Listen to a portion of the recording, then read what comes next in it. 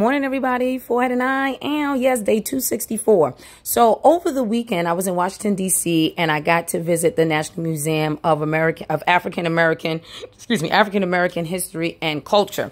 And what I like about it is because it doesn't, a lot of us have the misconception that African American history starts at slavery.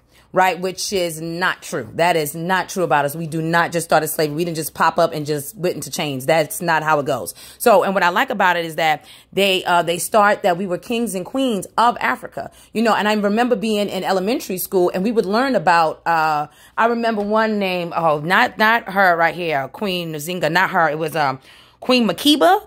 Makiba. I'm going to say Makiba. You get the fact checks are out there. You can fact check that. But yeah, so we learned about that in elementary school. And I don't know if they learn about that now in elementary school, but I remember going to CS 200 and they had all the African stuff on the wall. They want us to know this is where you come from, your kings, your queens, you're beautiful. It was very uplifting in, you know, elementary school for me. Boom, here we go. So as we go through, of course, they get into slavery, the transition, the trauma that it caused. They show you the actual chains. They show you the boat. They show you all of this stuff, right? All of it. They go through it. Oh, one thing, and what I liked about certain things about history that I didn't know, like those sugar plantations were the worst. I mean, worse than cotton plantations. Like sugar was like gold, like literally. So did not realize that. The different chains they had for the men, the women, and the children, you know. Just telling you different parts of history, where we were, where it started. Excuse me. Keep going through.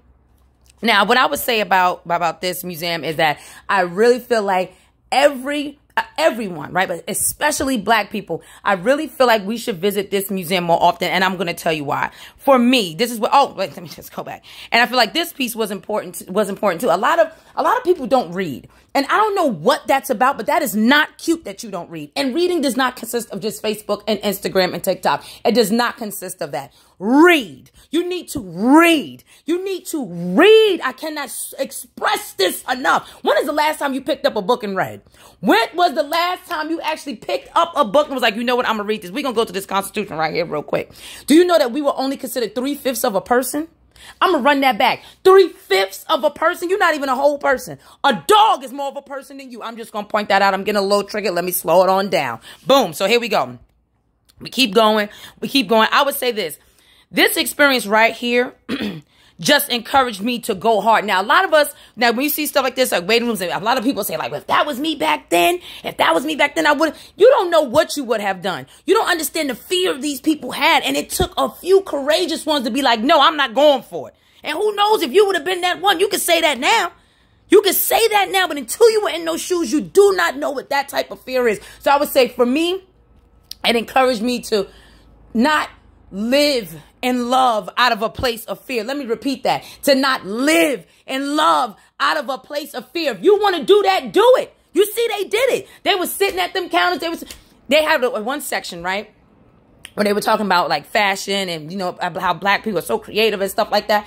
They had like a whole section on it. And do you know our fashions and none of that stuff was recognized until the 1970s. Meanwhile, we've been out here putting on and they taking the credit. I'm just saying, I'm just going to put it out there.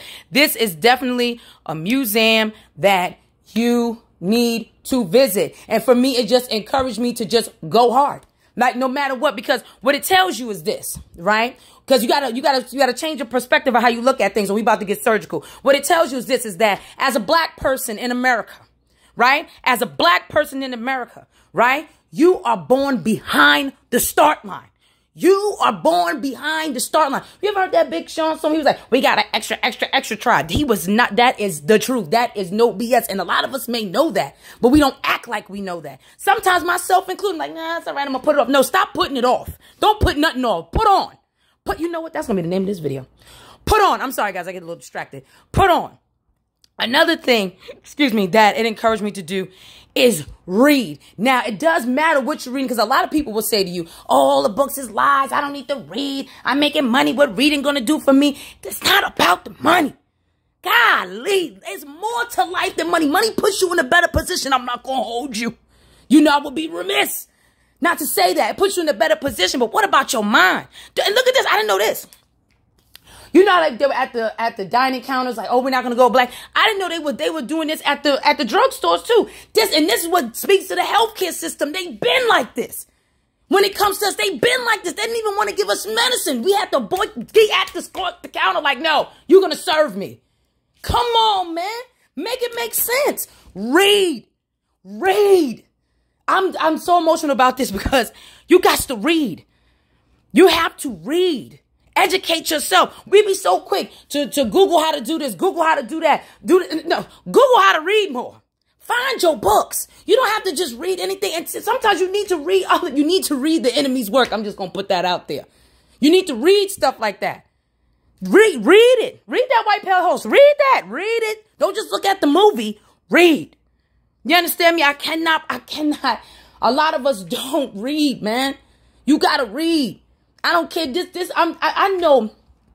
I know people that are in a tax-free business. You know what I mean? And they read. They read. You think they out here in these streets doing? No, people read. All of us read.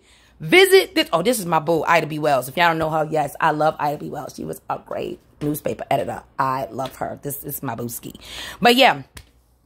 Read. I'm just going to keep saying that. And you don't have to go to, because I know some people don't like to go to libraries. Maybe you don't have time. You don't have to go to Barnes & Nobles. Oh, the books are too expensive. Yeah, the books are too expensive, but you'll spend money on other stuff. But I get it. Everybody's priorities are different. It's thriftbooks.com. That's where I get all my books from. Thriftbooks.com. The only book that I bought but out of thriftbooks.com, well, not from thriftbooks.com, is when I was in the airport, that Michelle Obama book.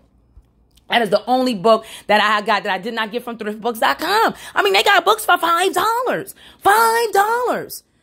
I encourage everybody to go to this museum. I'm not even gonna hold you. I feel like a lot of us need to be like, sometimes you need to get triggered to do something. You know what I mean? You can't just keep living the same cycle. Like it's bigger than I'm getting to the bag. Yeah, get to the bag, but you can read too. A lot of us have jobs where we can read at our jobs. You know, if it's not an interactive job, you can read at your job.